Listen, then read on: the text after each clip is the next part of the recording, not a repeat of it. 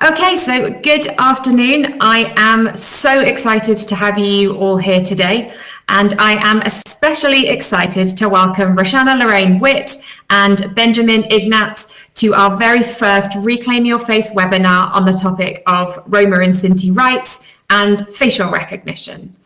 This is such an important topic because whilst there are many experts within Romani communities working on issues of data and digital rights, those of us in the digital rights field often don't have much awareness of this work and why it matters so much.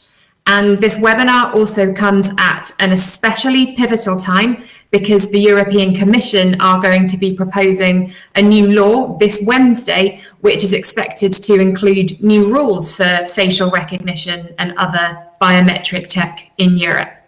So I'm Ella Jakubowska. I work as a policy and campaigns officer at EDRi, which is a network of 44 digital rights organizations across Europe. And I'm also one of the coordinators of the Reclaim Your Face campaign, and we're fighting to ban biometric mass surveillance across Europe. So fighting creepy facial recognition and other uses of tech that take our faces and our bodies and use them against us. And I'm going to just quickly post some links into the chat in case anyone is interested in looking a bit further into the topic. So without further ado, let's now get into the juicy bits of our webinar and hear lots of what Benjamin and Roxy have to say. So first of all, I'm going to pick on you first, Benjamin, because I can see you first in my list of videos. Can you tell me just a little bit about who you are and the work that you do? Sure. Hi, everyone. I'm Ben. For those who don't know me, I'm a Romani researcher and activist from Croatia. Currently, I live and work here in Berlin. Last year, I graduated with a master's in public policy from Oxford, and that is kind of where I started getting into big data ethics and digital rights. This is the exact area also that I'm exploring right now as a research fellow at the Roma Initiatives Office at Open Society. And why particularly technology? I've always been a sci-fi nerd, I guess, and fascinated by tech, new technology, data, and research. And being surrounded by data and technology, my whole life, basically, I realized how big of an impact it has on shaping our society. And I firmly believe that it can help. Technology is useful in many areas of life, but also recently we started seeing the potential damage that it can cause to marginalized people like Roma. And that is exactly what brought me here today and to this field of digital rights. Fab, thank you, Ben. And Roxy, what about you? Who are you? What do you do? And why are you interested in data and tech? Thank you so much for introducing us, Ella. It's an honor to be here today with you and Benjamin. So my name is Roxy, which is short for that long version.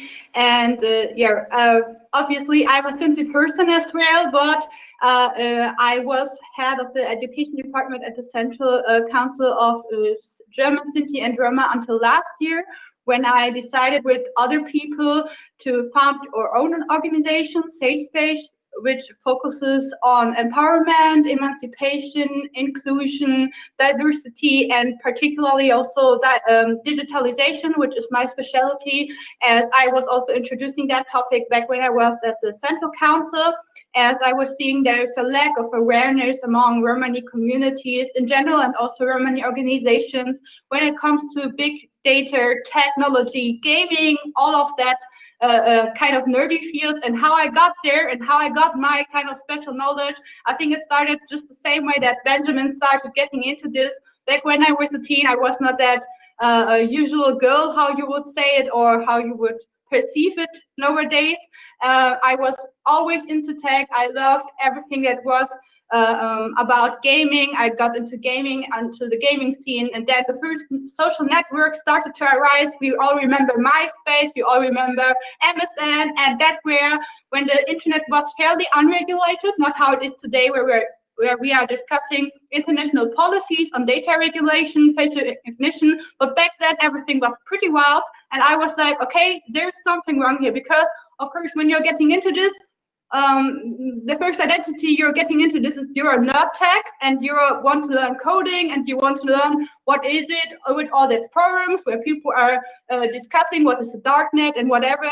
But the second identity that comes with me is my identity as a Sinti person. So I was like, okay, why is there so much racism in this room, and how do we fight it? And this is basically what I have spent the past 10 years to figure out. How can we tackle all the issues that are related to our community in these spaces.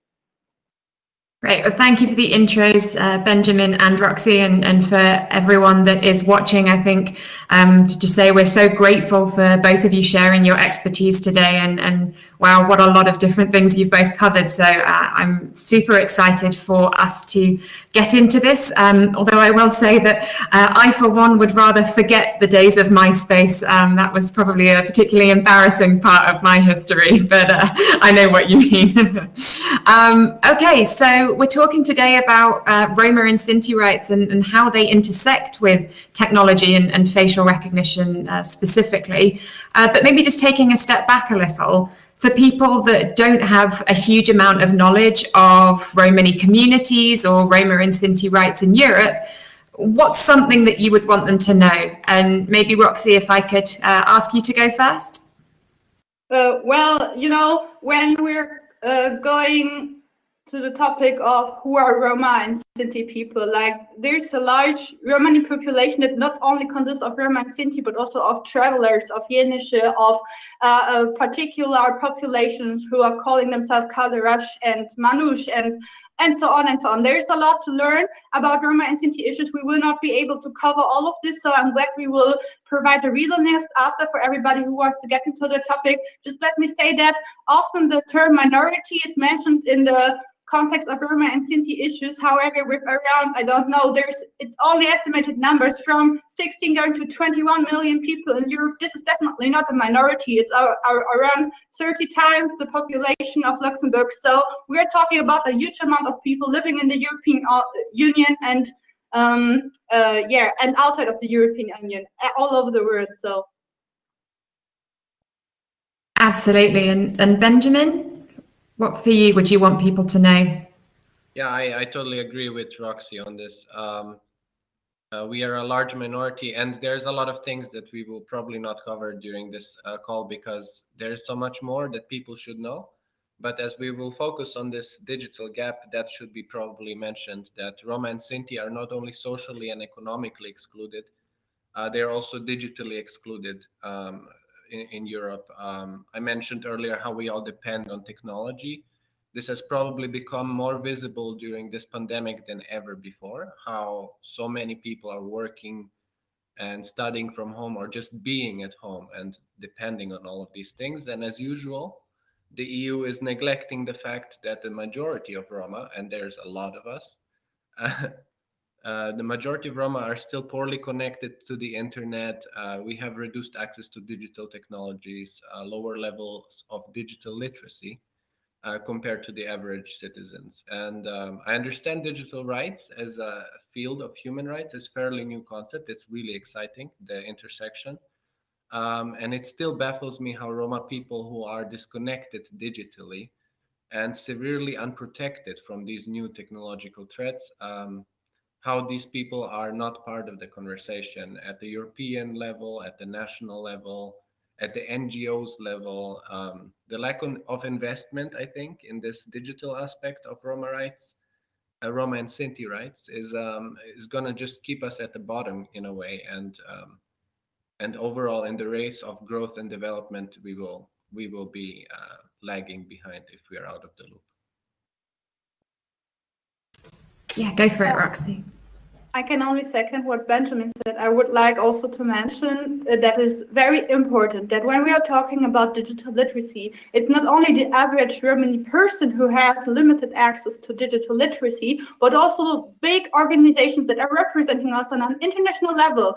Like, you would never think of people who are so high level politicians that are lacking digital literacy, and also it's like a lot of burden of shame to admit like you have no clue about this. But it's not only Romani people that have no clue about this and being in high positions, but also Gadget people, so non-Romani people who are lacking digital literacy and are not involved in the importance of the topics as of mass public surveillance, biometric data collection, or facial recognition. So when we're talking about digital literacy for Romani people, it's like how to access the least privileged people amongst our communities, like, and all in average society, as well as people who are high stake, high profile politicians in European or international politics, who are like, you know, not really engaged in such important topics, and how to give them digital literacy, because you mentioned it, Ella, in a few days people will decide over our fate on a European level,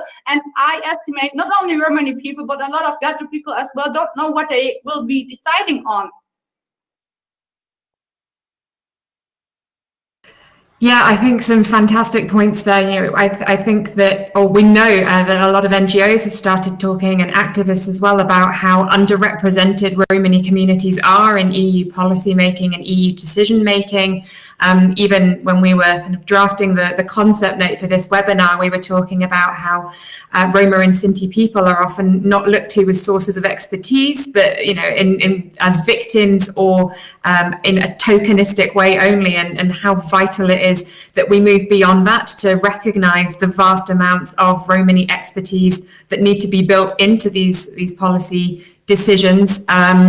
So yeah, absolutely, I couldn't agree more. And on the digital literacy point, it's a huge problem that we have this gap, and Roxy has been supporting us at Reclaim Your Face in how we can make some of our materials more accessible, how we can reach people that for whom, you know, the term facial recognition might be completely meaningless and feel really alien to people's day-to-day lives, because that's not even just an issue that impacts Romani communities. There are lots of communities across Europe, right, for whom facial recognition is something abstract and difficult to grasp why it actually matters for us. So hopefully today we'll delve a bit more into that, about the implications of the use of some of this tech.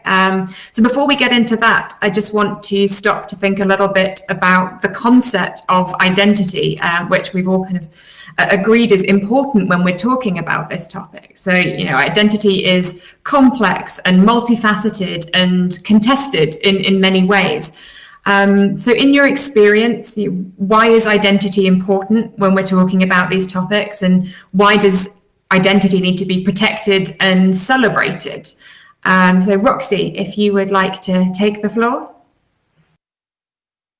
Well, first to start off with the term identity. Like, you know, the premise of facial recognition technology and biometric data collection is that you can tie certain facial features, for example, or even when we dive into all that genetics research and science that is currently done, that you can tie certain carboxyl groups on your DNA to an identity. But identity is a social construct, a social, political, social, economical construct that is not exclusively tied to facial features. For example, Romani people have, during their history, always been known to adopt, because we are very like, family is a high value, children and elderly people are highly valued in our communities. So when we see a children that is or children that are orphaned, we have taken them as our own children. So there will be children who are not genetically and also not in their facial features be tied to anything that, for example, facial recognition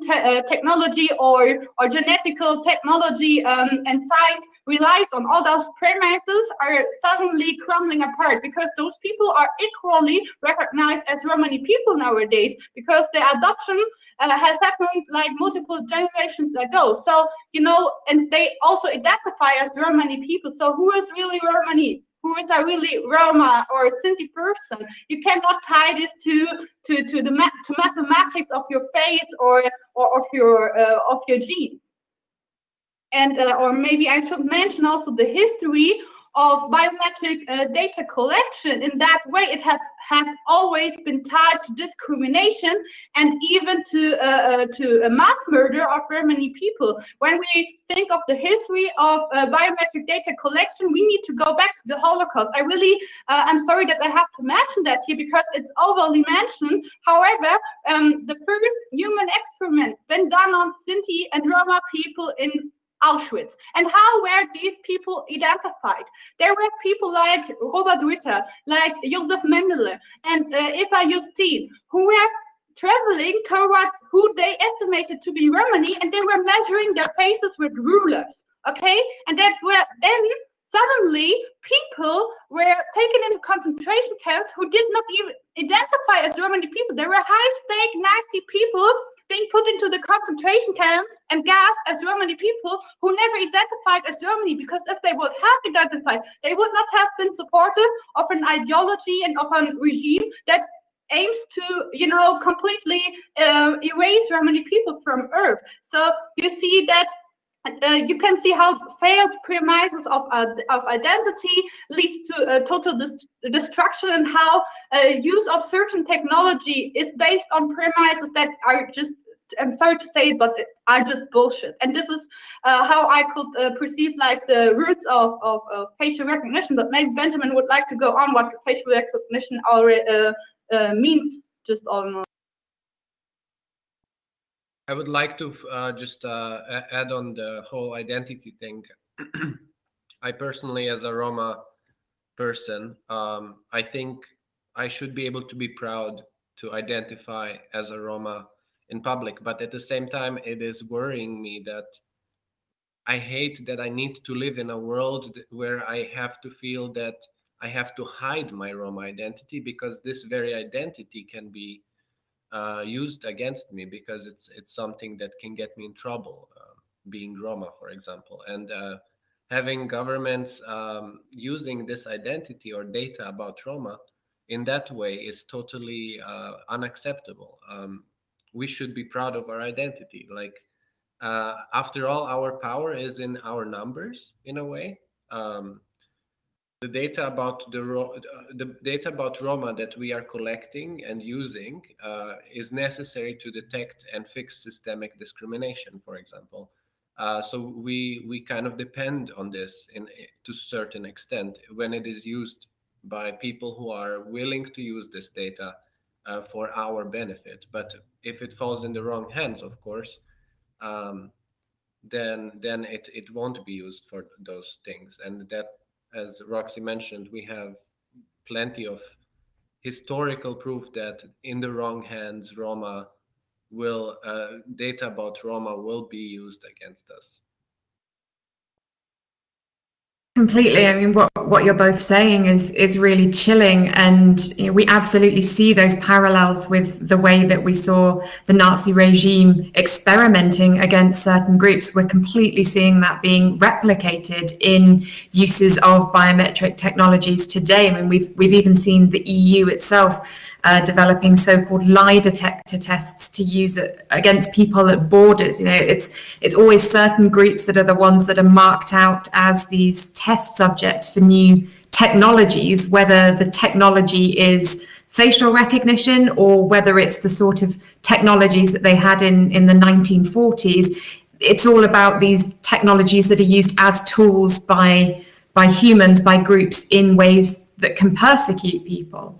And I think also your point, Roxy, about this very premise of identifying people through their faces and bodies as being a fundamentally flawed idea, because it's based on that social construct of identity, it is really powerful and also a really important idea when we're trying to resist the use of this technology in ways that are harmful for our communities.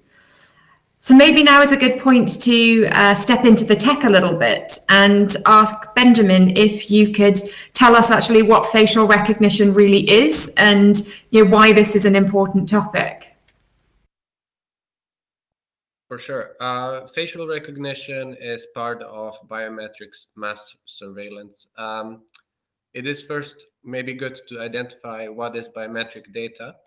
It is both physical identifiers like your fingerprints, your face fingerprint, and your voice. Your DNA is also a physical identifier, but it also goes into the behavioral identifiers. So here we have our patterns online, what kind of activities we do on the internet, what are our typing patterns, how long we spend time on certain types of media, how do we consume media, etc. So these are all there to build this biometric data, including facial recognition, is there to build predictions, decisions, and these predictions and decisions are usually used by governments or corporations in some cases. For us, especially worrying is the use cases in policing and public security, as well as in the justice system.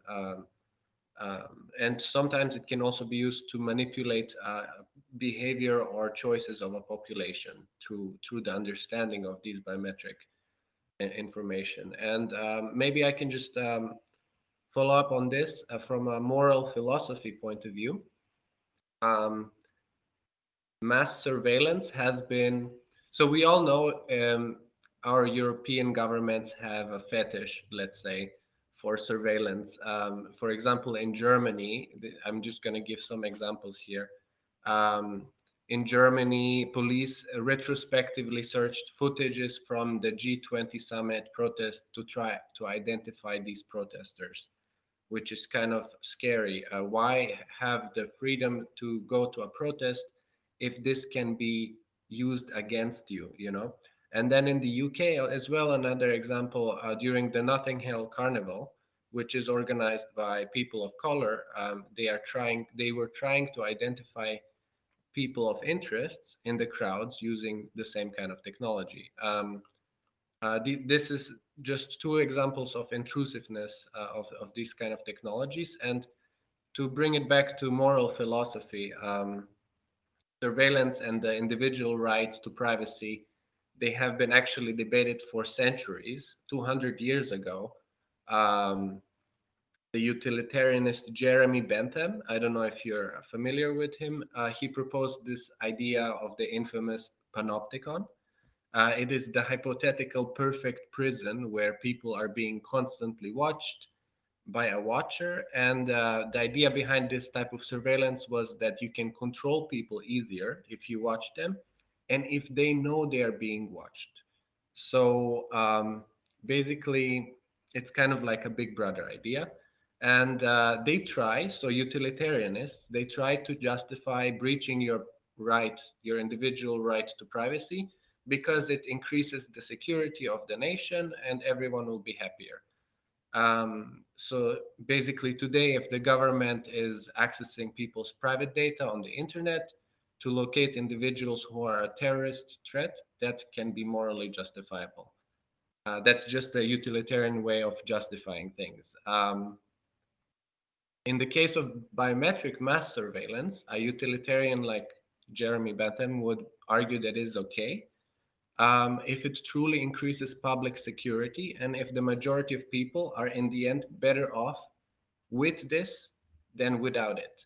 However, if mass surveillance is not found to actually increase security, if it misidentifies a bunch of people, and it does, it's totally inaccurate. If it's used to intimidate people, if it's used to target a whole nation or a whole ethnic group or race, and if it results in fear and distrust, then a utilitarianist would deem this technology as no longer morally justifiable because it is not maximizing happiness. So in this context, in the real world context, biometric mass surveillance is not morally justifiable.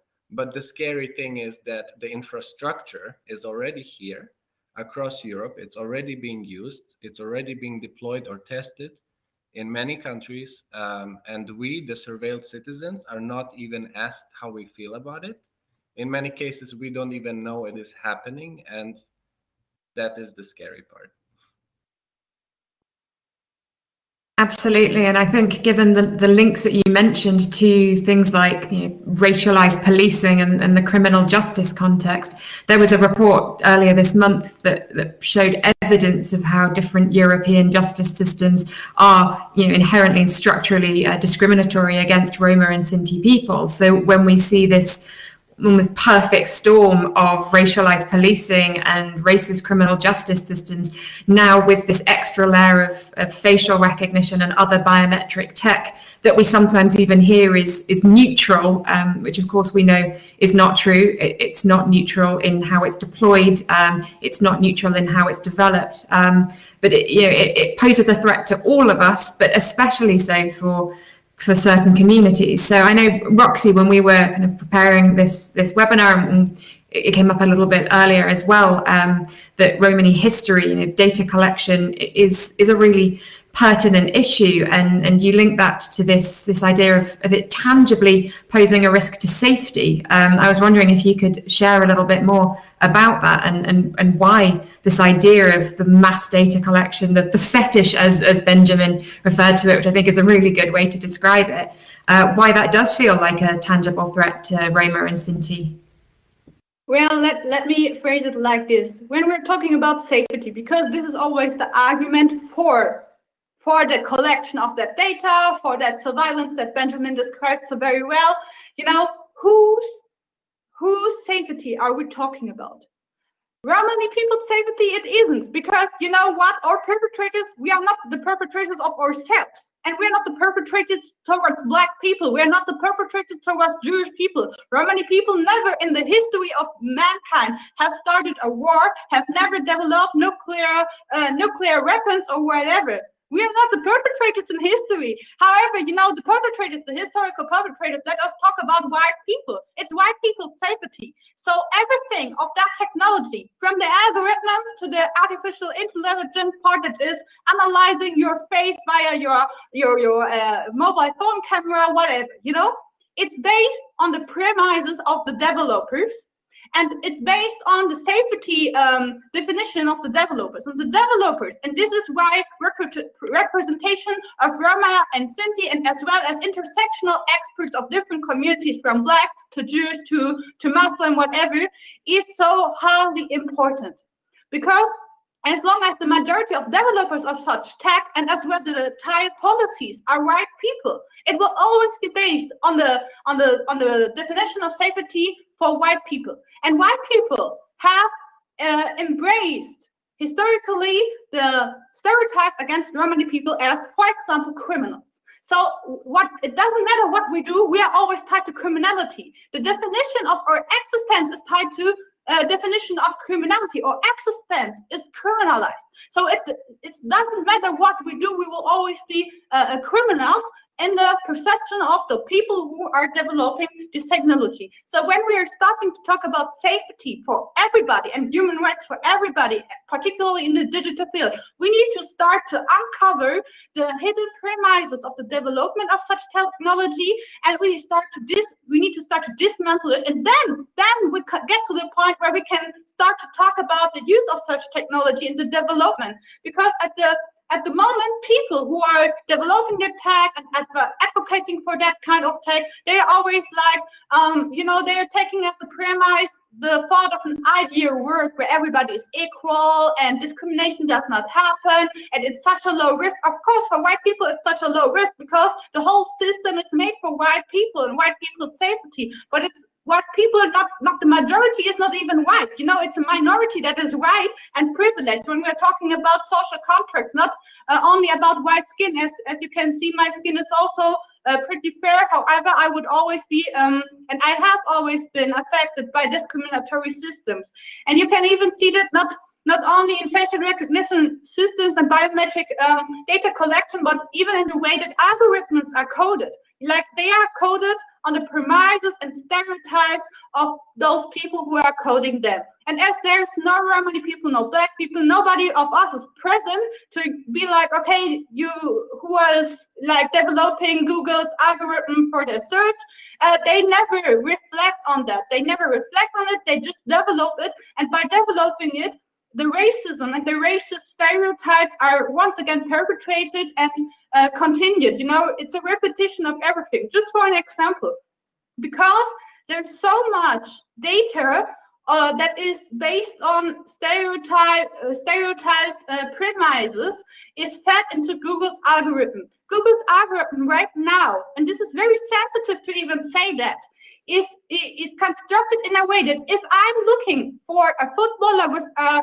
typical, in German, typical Sinti name, I will get suggestions by the Google algorithm of 10 others of their lineage, you know, of their whole ancestry. And if I was a right-wing terrorist, I will just need to note down what Google has just given to me to get my aims for my next white supremacist terrorist attack when we're talking about terrorism and how to prevent it. And the next thing is, the moment I'm searching for one of these names, it's Google's algorithm automatically ties this name to criminality. So I get, among the search results that I was looking for, I'm getting search results that tie these names to criminal incidents, to pictures, to whatever. So automatically Google makes an assumption of the developer of that algorithm, which is not free from racism. So we cannot argue that this kind of technology can be used for any purpose that would not include racism, as long as racism and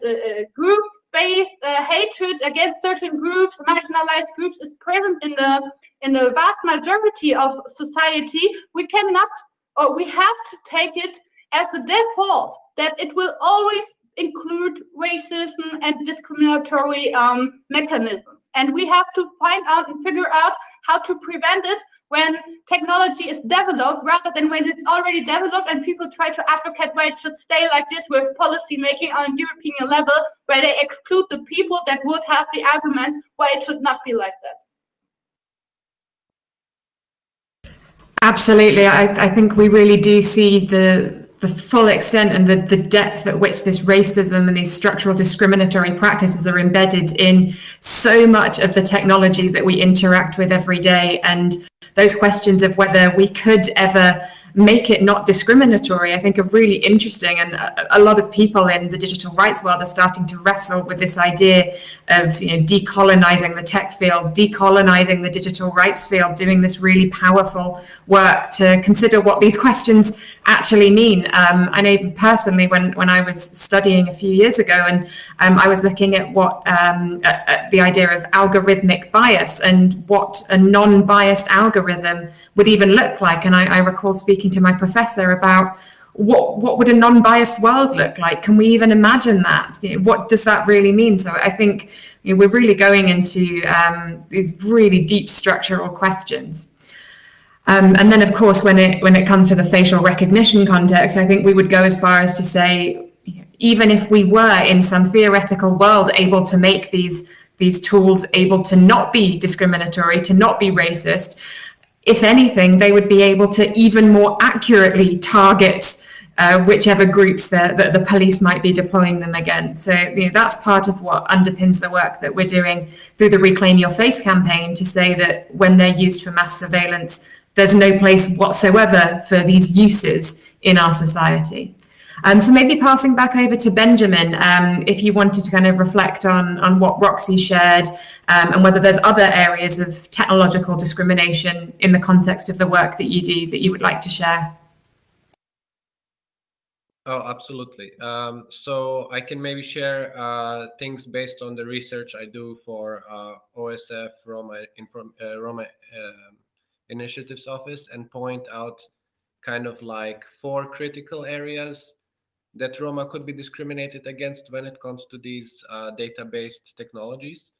The first one is biometric mass surveillance that we already talked about. The second one is the use of biased algorithms in predictive policing and predictive sentencing. Then the third one is any kind of scoring systems or tools that kind of resemble social scoring, or any kind of technology-based tools that restrict your access to services like healthcare, social security, credit loans, education, employment, etc. And if I did mention healthcare as well. And then the last one is the use of technology to kind of predict our behavior and also manipulate our opinion and behavior. And this is something that Roxy mentioned, and I'm really glad she did with the Google algorithm. And it's something that we should understand, that these tools aren't only deployed by states, by governments, like in policing. These are also deployed by private corporations, like big tech organizations, who are using it to subconsciously or implicitly and in a very slow but massive way shift our public opinion, which can definitely have a huge impact on our how we shape our society, how we shape our public opinion about Roma and Sinti, etc., etc. And then just to reflect on the use of predictive policing and predictive sentencing for a second, I would like to give an example with predictive policing. For example, in Western Europe, it's being very much used, the automatic number plate recognition, ANPR, which is basically a technology that has the ability to search for license plates of a particular nationality. It's basically kind of like a facial recognition for cars, but it also links it to the nationality, and that can also be discriminatory towards Roma, Sinti, travelers, you know, people who live in caravans and so on. And then the other one is predictive sentencing, which is used in the justice system. And those are algorithms that are used to detect the risk of a person. As ridiculous as that sounds, they analyze a series of decisions made by people against a database to predict whether this person is at low risk, medium risk, or high risk, whether they will commit the crime again, and this is used to determine the duration of prison sentences or parole. And that has been used in the UK. It's called HART. And previously also in the US, a system called Compass. So there are precedents for these softwares. Yeah. Oh, yeah, thank you, Benjamin, and go for it, Roxy. I just thank you very much. Yeah, what Benjamin mentioned, and also what came to my mind while he was talking was also when we were talking in advance with or exchanging with EDRi and DFF around how public mass surveillance and facial recognition technology is targeting Romani people who are at the borders. You know, for example, those who migrate from really like life-threatening or not migrate but flee from life-threatening conditions within the EU, and how facial recognition technology is used to refuse those people from getting into another country, another place where they would be safer, because, you know, the premise is that this technology can see who is Roma or not, you know, predict it, and also it ties the Romani identity to human trafficking. I have been thinking about this issue for a very long time, and it upsets me deeply. Why? Because now we also have to shift the paradigm of who is criminal and who is not. Romani people are a prone target of human trafficking. This is true because, of course, if I was a human trafficker, who would I look for? A target who will not be missed if I traffic that target and sell that human to other people for whatever purpose. Okay? So, of course, there is Romani people who suffer from the issue of not having passports, of not having a nationality. Of course, these people are very vulnerable when it comes to human trafficking. Again, but however, how is human trafficking done? Human trafficking happens on the dark net. Who has access to the dark net? It's not the Romani people living in impoverished conditions who do not even have access to electricity. It's white people who know how to trade Bitcoin. Those stock trading people are the ones who are trading humans on the internet, children and whatever, and Romani people as well. It's not the Romani people who are really the criminals behind that kind of human trafficking. However, who is held accountable? It's the Romani people who are held accountable for the criminality of white people who are trading Bitcoins and humans on the darknet, who Romani people do not even have access to. And this is what really is upsetting me every time when we're talking about this facial recognition and algorithms and all the technology. And when it's advocated in the sense of, oh yeah, we are talking here about security issues, etc., etc., etc. Again, we are not the perpetrators. We are not the criminals in that case, particularly when it comes to digitalization and tech issues. It's because we do lack the access to even do that, even if we wanted to do that.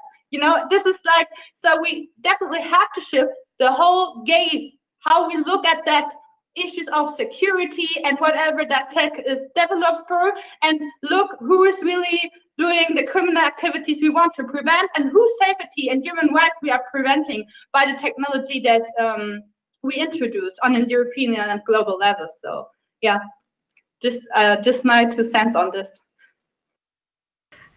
I couldn't agree more, and I think it's a really important point, actually, how these facial recognition technologies and other surveillance technologies are being used to criminalize certain types of people and behavior and not others, because even the automatic number plate recognition systems that Benjamin mentioned, we've seen them being used to look at parking violations, for example, which are really petty violations in the grand scheme of things, and to be intruding on people's privacy and autonomy and freedom because of a parking violation is very disproportionate. Similarly, we've seen things like loitering and littering as the sorts of crimes that are picked up by these systems, whereas things like financial crimes, white-collar financial crimes, state crimes, genocide, wars, absolutely not the target of these technologies. So I think there's a real underlying ideology that we're really starting to unpack with these conversations, and that idea of shifting the gaze is so important. So I would like to ask you both now how these issues we've been talking about, facial recognition in particular, but perhaps also these other forms of technologically driven discrimination, how they tangibly impact on Roma and Sinti ability to recognize your rights, how Romani rights are being obstructed through the use of these technologies. I don't know who would like to go first. Yeah, Benjamin, please go for it. Thank you. I used to work 3 years for the European Roma Rights Center, and I understand there's a lot of strain on the legal system in Europe. There's a lot of cases, right, which makes justice not always fast. And then with this technological boom that we are experiencing, with this paradigmatic shift, basically, it's just gonna make the whole thing slower. I feel like the whole criminal justice system, so judges, lawyers, legislators, and the police included, they're poorly prepared to deal with this, and it is quickly evolving, this intersection of technology and discrimination. So law enforcement is like already using these tools, but like all of these other components of the criminal justice systems are not ready to deal with the incoming kind of cases. And then again, Roma NGOs and civil societies are equally disconnected from the decision making, as we mentioned earlier, which makes us in a way kind of sitting ducks in this situation. We are just waiting for the things to happen. And it's particularly challenging. Technological racism, technological discrimination is particularly challenging for realizing Roma rights. I can only second again what Benjamin said, and I feel we have had already during our conversation many examples how Romani communities, the broad range of all the different communities, and not only us, but we are not only Romani people. Romani people can be Black, can be LGBTIQ people, can be women, can be children, can be whatever. So there's a broad range of communities tied to this issue when we are talking about Romani rights in digital environments and how they are infringed or experiencing infringement due to everything we mentioned and what goes beyond of this. I feel it is necessary to create an awareness on every side that there needs to be the perspective or a shift of the gaze as we have mentioned, or how it was mentioned by you, Allah, and that the perspective of Roma people needs to be taken into account, and we have to talk about how do we take it into account. Like, you know, you cannot. It's Benjamin said we are waiting for things to happen, and we don't know because we are overwhelmed how to engage with it. So whose responsibility is it to include the Romani perspectives? It's the responsibility of those who are privileged now. So tech experts, tech companies, maybe in the private sector, may it be from the side of policymakers, they need to start to empower Romani communities to have a say in this, with everything that means, to give up resources or share resources with that, share privileges, give digital literacy to those communities, support those communities and legislators in their digital emancipation, and take away the shame from this. This will not only be hateful for Romani communities, but also for white people who are now like making decisions on tech that they don't not really understand, and as they are so overwhelmed with all that development that is going on, we have an Elon Musk that is trying to get to Mars, etc. And people are like, oh well, I barely know how to use my smartphone, you know. So we need to get get rid of the shame and start openly talking about, okay, where are we lacking literacy and how to get that literacy out for the people. Completely, and I'm really glad you also brought up. Yeah, I can see Benjamin clapping there totally. But this whole conversation, I feel, has been so quotable. You're both on fire. It's fantastic. But yeah, I'm really glad, Roxy, that you brought up that idea of intersectionality, because it also wouldn't be the right thing for us to view Romani identity as a homogenous thing, or as something that doesn't exist, also that exists in isolation, but rather we need to look at discrimination against Roma and Sinti in the context of other forms of racism and other forms of discrimination, to take that intersectional approach if we're going to be able to tackle some of these really broad existential questions that we're facing at the moment. So absolutely. But I really like that those points you made about ideas of resistance and what sorts of things we can do in the future, how we can challenge some of these things. So maybe Ben, if I could put you on the spot, what else can we do to resist this? And why should anyone that cares about equality and justice across Europe and the world be paying attention to the rise of facial recognition and other biometric mass surveillance technologies? Why should we all be invested in resisting this? So I can see, I will make a comparison of this issue with the climate change crisis. Climate change was a thing, and it was discovered and theorized 100 years ago, approximately. And people at that time didn't believe it. They just, what is climate change? We love carbon. We love everything that gives us prosperity and money, and we don't see any bad consequences. And honestly, even today, people are still saying that. They don't see climate change as the real threat of today's world. Of course, now we have 100 years later, we have the UN climate agreement, the Green Deal is coming up, Greta Thunberg and the Extinction Rebellion. It's a hype, but we should have done this way earlier. We could have prepared sooner, built resilience, prevented a lot of environmental damage and socioeconomic damage, etc. Maybe even reverse it if we acted on time. And it's the same thing with this. So we are at the dawn of this paradigmatic shift in technology. We have AI, machine learning, biometrics coming up. And this comes with a host of new problems that we are all really aware of now.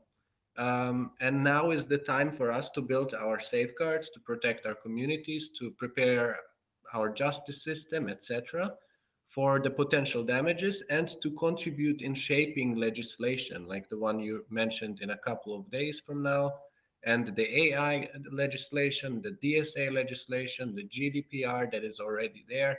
We all need to have a voice in how we want, in which direction we want technology to go, to be more like efficiency centric or human centric, and have fundamental rights as a cornerstone. And yeah, this is why we need to act now, because if we don't do it now, then it will be much, much harder to solve the consequences in the later stage.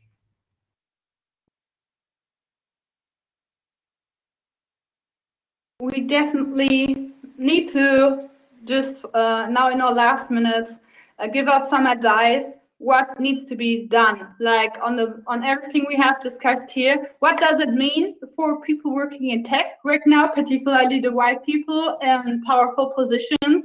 It means to take into consideration Romani people, not only when it comes to the talk of racism, but there is people like Benjamin, or I would not call myself that much of an expert, but like, you know, there's nerdy people in the Romani community, get them into tech positions, into high profile positions where they are able to make decisions so they can prevent tech companies, private companies, or even NGOs from making bad decisions. May it be on technology development, may it be on policy making, get them into powerful positions, establish Romani leadership, Black leadership, LGBTIQ, women leadership. This is the way to go when we are talking about a paradigm shift also when it comes to tech. On the other hand, what does it mean for Romani self-organizations? Many self-organizations are not really working on these issues. And you need to get involved, people. This is really, I feel this is the most urgent message.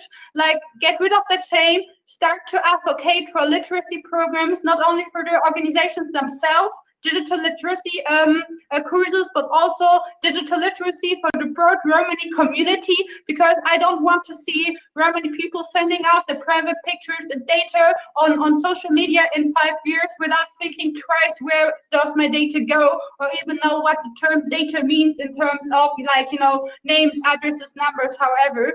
And this is currently happening, and we need to work on this, and we also need to get involved in policy making, and for this we need profound knowledge. So when there's people from the Open Society Foundation already engaged in this, I want to see the people from OSCE level organizations to smaller organizations working on local levels starting to get involved. And I want the last message to be for the funders, because there's also fund givers who are funding this kind of programs, and you really should be the driving force for not only for Romani organizations and activists, but also for everybody, all the marginalized communities. They need digital literacy and they need to get involved. So start to give out funding for this.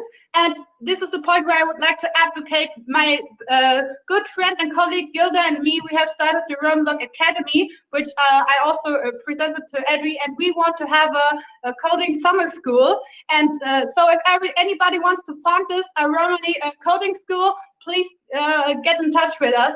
This is what we need, these kind of ideas, forward ideas, and we want to have Benjamin there and other tech involved Romani people who need to not only talk about technology, but get involved in creating that kind of technology.